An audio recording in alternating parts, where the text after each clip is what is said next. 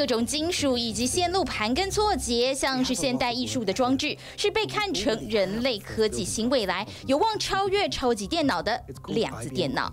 Quantum computing is a completely different paradigm of computation, and we are accustomed to what we call classical computing, using zeros and ones to process information.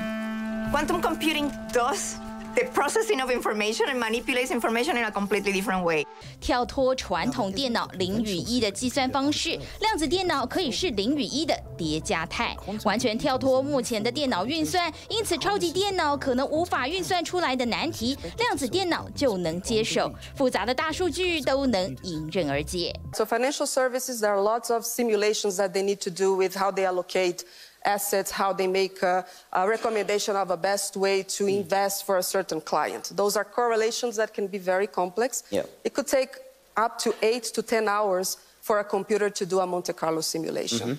Hopefully with quantum computing, you're going to be able to do that in milliseconds. Okay.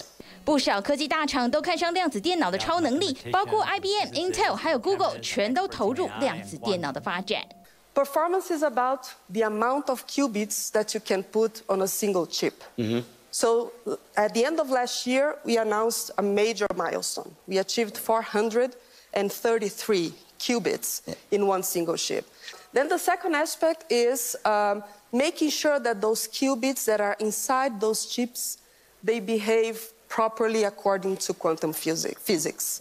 IBM 还跟加州大学伯克莱分校的专家合作，让127量子位元的量子电脑与传统超级电脑执行复杂问题，突破量子电脑充满杂讯、容易出现错误的缺点，实现所谓的量子效能。By using some of the novel error mitigation techniques that IBM has introduced, we actually found that the quantum device easily matched exact classical results and outperformed approximate classical results in cases where the exact answer was available.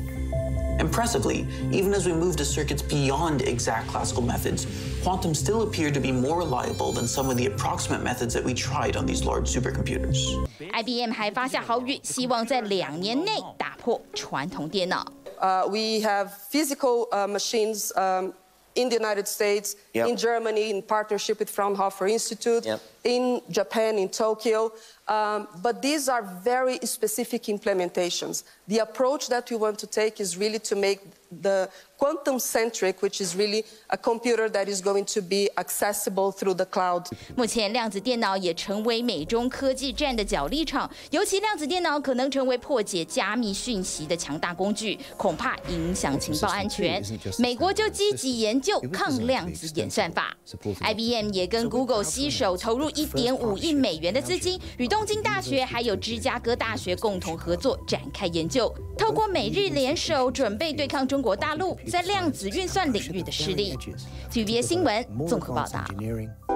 想看最完整的新闻内容，记得下载TVBS 新闻网 APP。